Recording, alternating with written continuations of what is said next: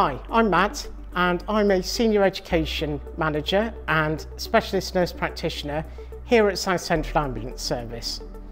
We have an exciting opportunity for nurses with at least 2 years post-registration experience to come and join us working on a frontline ambulance. The role is ideal for nurses seeking to develop their knowledge and skills in pre-hospital emergency care. Our ambulance nurses attend patients every day and make autonomous decisions over assessments, treatment and plans for ongoing care. As a nurse, speaking from my own experience, this is a great role that can develop into a fulfilling career. But don't just take it from me, here's what my colleagues have to say. Hi, my name's Jasmine. I'm an ambulance nurse at South Central Ambulance Service and I've worked here for the last 14 months. Before starting with South Central Ambulance Service, I worked as a nurse in A&E for 2 years.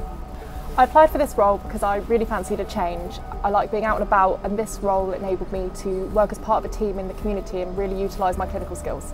As a nurse, I enjoy the autonomy of this role. I get to spend time with patients at home and treat them at home, and I find that really rewarding. My name is Cash. I've worked for the ambulance service for a number of years now, and as a clinician I get the chance, the great opportunity to work with the nurses, alongside with the nurses in an ambulance.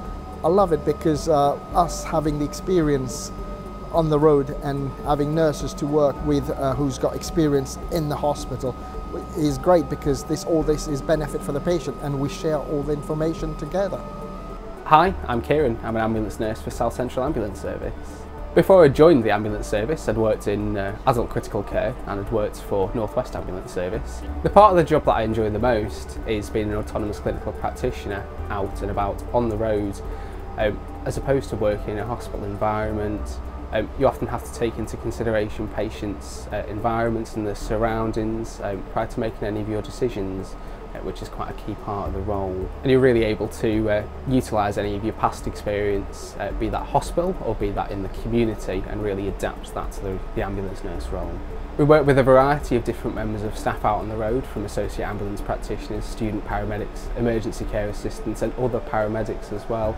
We also work quite extensively with the helicopter emergency medical services teams, which we have throughout the Thames Valley and throughout the Hampshire areas. It's important that before submitting an application that only this provisional C1 is obtained. However, before starting a course you would need to obtain the full manual C1 licence. One thing to really take into consideration before submitting an application is the 12-stone lifting assessment, which will take place between 2 people. I was quite surprised when I lifted up the carry chair for the first time. It is quite a heavy weight and it does require some training prior to taking part in that assessment. Well, I hope you've enjoyed hearing from my other nurse colleagues here at South Central Ambulance Service. The training course for the ambulance nurse role is designed to support you in becoming a confident clinician out on the road. The course focuses on core elements such as scene management, clinical assessment and diagnostic reasoning. You'll be fully supported throughout your training period and have regular one-to-ones with both the education team and your clinical team educator. If you're interested to find out more, please visit www.scasjobs.co.uk or email us at recruitment@scas.nhs.uk.